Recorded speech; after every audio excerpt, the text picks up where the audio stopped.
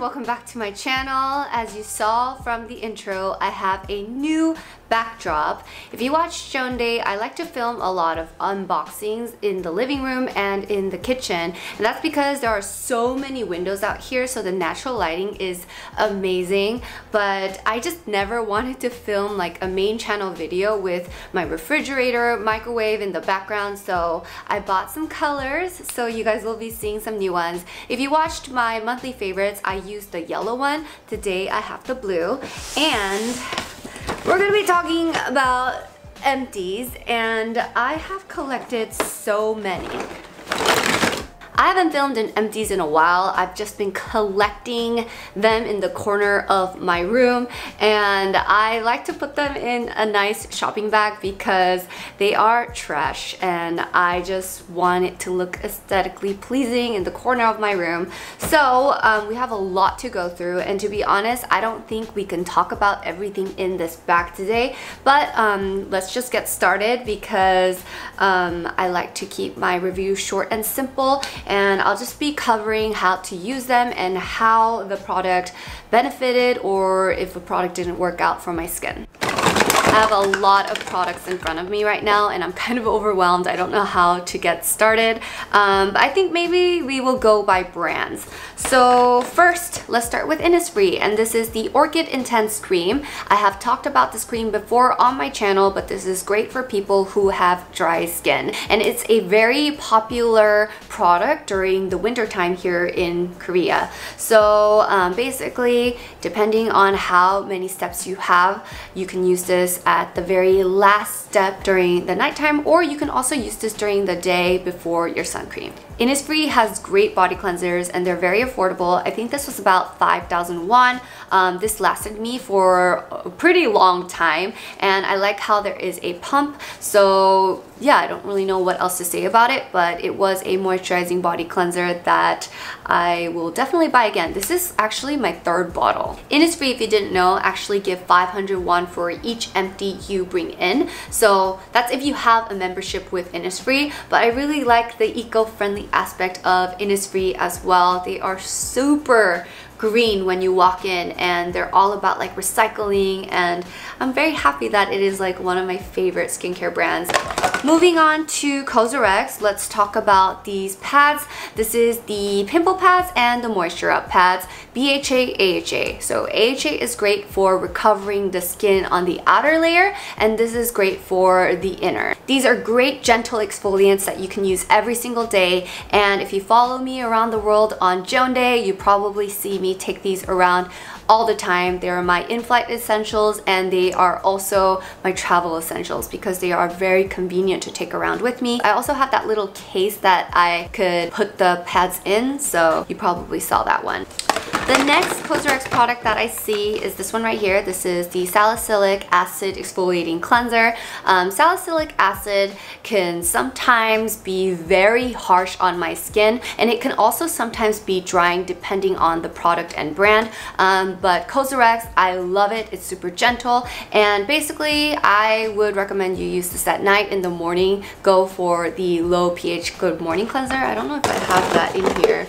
Probably not. I talked about it so much that now I just kind of throw it away because you guys are probably sick and tired of me talking about it. But anyway, this is a cleanser that I didn't really talk too much about on my channel, but now that it is an empty, I am finally sharing with you guys that it is a great product. Next, we have the pimple patches, and this is like a product that appears in pretty much every single one of my empties videos, but that's because I go through them so quickly. So I wasn't going to talk about them again today, but in one of my vlogs I received a pimple patch from Angel Unni, and those ones are a lot thinner, and the reason why I'm talking about this now is these are still great. The reason why I said pimple patches that actually work is because I have tried so many and there are ones that don't work, but this one, along with the one Angel Unni gifted me, they're great. These are my go-to pimple patches as of late, and I personally like using this one at night because they are much thicker. The one she gave me is thinner, so I actually wear them out during the daytime. A question that I got asked a lot was, what is her brand? She got it at her local pharmacy and I tried to go to mine downstairs and they didn't have it. So I guess it really depends on which pharmacy you go to, but I haven't found one in Seoul yet, but that's because I don't really walk into pharmacies as often. I have 4 CosRX Centella Blemish creams, and these are my brother's holy grail products. Centella is a popular ingredient for acne and it's very gentle, so I do like them. I recommend you only use this at night because it does leave a white cast, and yeah, you'll wake up to brighter skin, and I really like this cream. So if you also want to use the patches, I recommend that after your skincare routine, apply this on those areas, wait about an hour or so, and then put on the sticker, because if it's wet, the sticker just kind of like slides around the face. You definitely don't want that. So wait a little bit if you want to double the process of healing your acne. Next, I have the Birch Sap Lotion, and this is a emulsion. So this isn't a cream like the Innisfree one right here, but this is basically step 1 for people who like to double their moisture. This is formulated with 70% birch sap, and if you didn't know, birch sap is great for moisture, and yeah, it's very gentle, so I do like this. And I do have another birch sap product right here, and it is this one. It's the Birch Juice Hydro Mist, and this is by Nature. To talk about this mist a little bit, I liked to just carry this around with me on days when it felt really dry outside. This is a great mist for all skin types, and if you want a little extra moisture, I would recommend it. Here is the Moringa Cleansing Balm, and this actually won the Best of Beauty for Soko Glam last year, and I finally finished using it. And I have tried a lot of cleansing balms. I will say that this kind of felt more hydrating on the skin. So the Banilica one, for example, it melted off my makeup beautifully, but it stung my eyes. Hamish one was pretty good. I actually don't have any complaints about that one, but I would say that this one is very similar to the Hamish one, so depending on what your budget is for a cleansing balm, look into those two. And finally, we have the vitamin C drop, and I'm gonna review it with the Klairs one as well. So this one, when I first tried it, I didn't really see a difference like the Klairs. So this was the very first vitamin C product that I ever tried, and I remember seeing a difference the next day. But I think because I had tried this product before, when I woke up the next morning after trying this, I didn't see a significant difference. But this one does have 20.5% vitamin C. It is highly concentrated, way more than this one right here. And you do have to keep this in the refrigerator, so you have to take extra good care of it. When I first talked about this product in an Empties video, I remember not being so fond of it, but I did have a chance to try it again. And when I used it more frequently, because last time I was traveling and it was just sitting in my refrigerator, I didn't really see the full benefits, but when I used this for 2 weeks straight, I did notice that my skin was getting a lot brighter, and yeah, it helped fade acne scars. And in comparison to this one, this is also formulated with Centella Asiatica, which is one of my favorite ingredients for acne, and to be honest, I can't tell a major difference in these two. I know this one is more concentrated with vitamin C, but for me, this one is just my first love. So I can't say, oh, just go with the Triple C vitamin C drop, because I still use this from time to time. As you can see, this is looking very yellow right now. It is a clear product, but throughout time it does oxidize, and when it's oxidized, I just personally don't want to use it. I did read somewhere that it is okay, but when you use a product, on the back of the bottle, it has a little container with an open lid. So that basically means that in 12 months you have to finish it. Some products have 6M, some have 8M. I thought I completely finished this, but I guess I had a few drops left, but that's good because in this video I can show you guys what it looks like when it is oxidized. If you don't know when to use a vitamin C drop, apply this after the toner instead of a essence or serum, or you can mix this in with your moisturizer. But personally, I do like to use this droplet and 1, 2, 3, 4 and then pat it dry. Oh my gosh, this one also oxidized and it's like a brown color. Such a different, wow. Oh, that's so interesting. We have another BHA product and this is the A-Sol. To be honest, I didn't finish using this product. I thought it was a gentle BHA toner, but my brother absolutely like fell in love with this the moment he tried it on. Like the next morning he was like, the BHA works. And Haeyoung from COSRX actually tells me that this is her holy grail product as well because it really helped with her acne. But this is a non-drying acne product for people who have sensitive skin. It smells like alcohol, so I wasn't really a fan, but I mean it works, so if you're okay with it, yeah, this definitely smells like alcohol. Let's take a quick break from the positive review and let me share some products that I did not like. Innisfree, COSRX, eNature are brands that I really liked after trying them, but there are a few from different brands that I just absolutely did not like. Waste of money. So this one right here is the Nature Republic 1 Minute Dry Shampoo, and I still have some left in here because I was just like, this isn't dry shampoo, it's just like hair perfume. And I like, it says 기름진 머리 위한 1분 긴급 처방.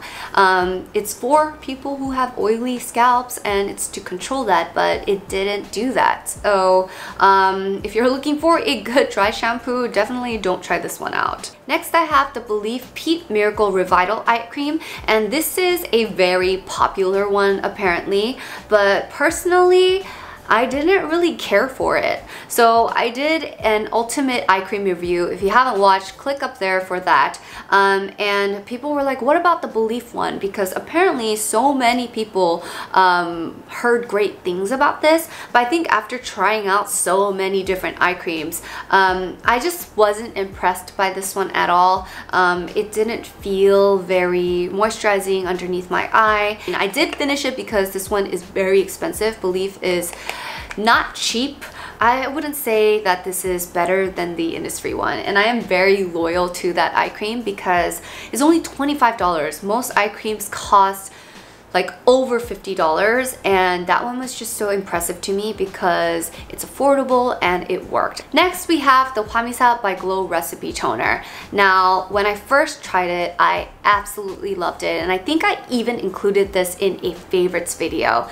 But now, if I look back at it, this is why I like to review products when I finish them, because now I have something to compare it to. So Hwamisa has this beautiful toner and it smells so good and it's great for layering. The 7 skin method was really popular at one point in time, and it's basically a method where you layer toner 7 times and you will basically benefit from drinking up the goodness from a product, and you will feel more moisturized. But throughout time, I did notice that in comparison to other toners, this one just kind of felt like water to me. In the beginning, I liked it, but later I just felt like it just didn't feel special to me.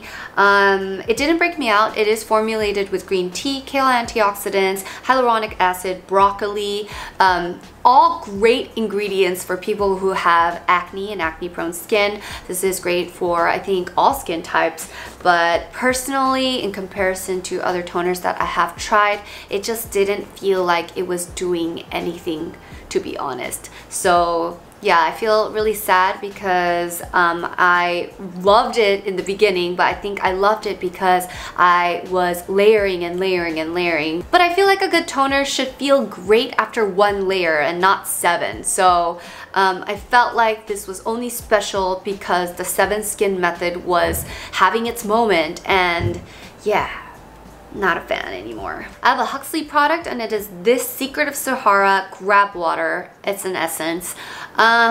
Huxley has like this great oil right here, super moisturizing, and whenever I use this, I didn't have to follow up with a moisturizer sometimes because it just felt so smooth and like mochi.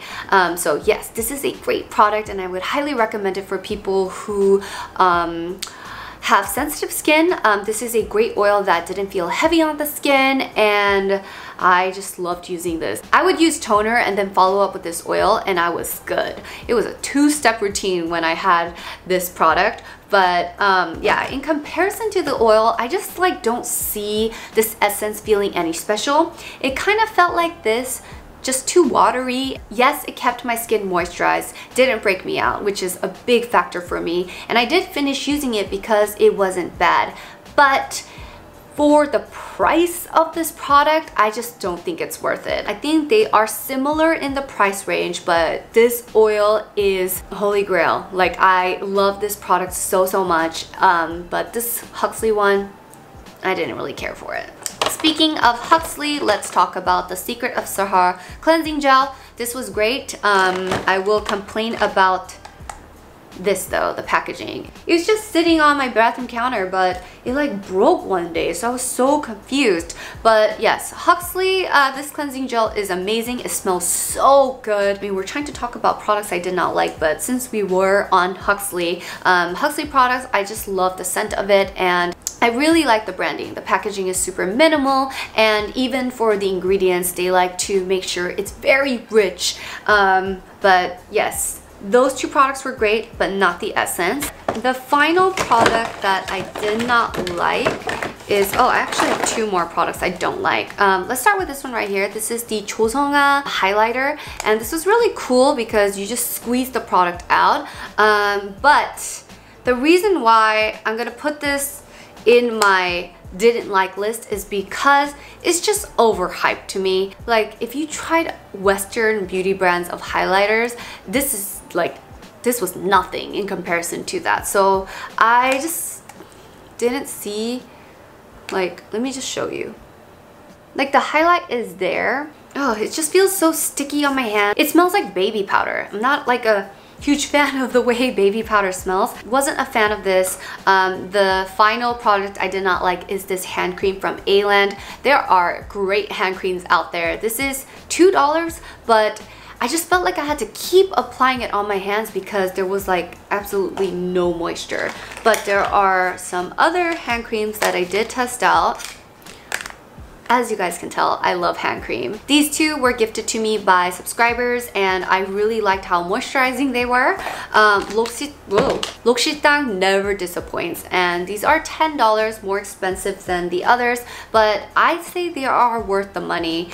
This one is a mild moisture. I think this was also given to me by a subscriber, and this one was also given to me by a subscriber. Actually, so many of you guys know that I love hand cream, so thank you. If you feel like you have to keep reapplying a hand cream after every 30 minutes, that's when you know, like, it's a waste of money. And this one right here is the Pyeonggangyu one. I'm going to talk about Pyeonggangyu now. Pyeonggangyu hand cream was also really good. I really like how this one kind of looks like Aesop, very moisturizing. And this is the therapy oil. So if you have dry skin and you want to double that moisture after you get out of the shower, an oil and a moisturizer is highly recommended. I tried this out, finished using it, and it was great for the winter time. And I did have the lotion, but now like my ex has it because he has like eczema. So I was like, you should try this one. He absolutely loved it, but like, yeah. I don't know why we got to that talk, but that was a little awkward because I never talked about it on my channel. But Eddie and I filmed a Get Ready With Me kind of talking about that, like briefly. But yes, Pyeonggangyu is great for people who have sensitive skin, and it is a medicinal brand for people who have sensitive skin types. So people who have eczema, people who have acne, look into this brand. Moving on, let's talk about Elizabeth and James. So I love Nirvana White. It smells so good, very chic. And this roller ball, I love taking it around with me everywhere and touching up throughout the day. But this perfume oil, I wasn't a big fan of because it smells slightly different than the perfume. I was reviewing these products right here and my memory card is full, so let me just quickly change that for you guys. So I'm sorry if the transition's a bit awkward. I'm sorry about that. I filmed a vlog with this camera and I forgot to like take it out, so using this new memory card right here. If you just want to smell super strong, then I would say go with the oil, follow up with the lotion, and then go with like a perfume. I do have the perfume bottle and an extra one of these because I just cannot leave the house without a rollerball, and this is my favorite one. So Elizabeth & James is one of my favorite scents, and I just wanted to share that with you guys in this video. Let's talk about the Jo Malone Nectarine Blossom and Honey. I completely finished using this bottle, and I have another one because this is one of my favorite Jo Malone scents, along with the peony one. This is a very fresh scent that I liked using during the summer and springtime, but now that it is getting really cold, I think I'm gonna go for more musky scents. But I would say that this is like my year-round go-to, but right now I have also been obsessed with Le Labo Centella. So yeah, I love perfumes. I still have so many products left. Shall we talk about Lush products, or should we save them for the next time? Let's end with Lush product. Here is the Rose Jam Shower Gel. This was a gift from Edward, and this is the Rose Argan Body Conditioner. They both smell the same. This is a typical shower gel. Use it while you shower to wash up. And then this body conditioner was amazing. You basically, at the end of your body care, you just apply this and like quickly rinse off and pat dry. So this is a great product for the winter time because that's when my skin just feels extra dry. I actually finished using this. I thought it would be impossible when I first saw it, but like when your body needs moisture, you just kind of have to give it what it wants. And finally, we have the Whoosh Shower Jelly. So this was the blue jello looking soap, and this was just like really fun to use, and I really liked the scent of it. It felt very fresh. I really like Lush because it's a cruelty-free brand, and like packaging like this one, it was made from 100% recycled plastic. So I really like the eco-friendly aspect of it as well. So that's it for my Empties video. I hope you guys found my short and simple reviews helpful. I'll make sure to link everything in the description box as always, and I'll see you guys in the next one. Bye! Baby, like a sculpture, Renaissance era work of art.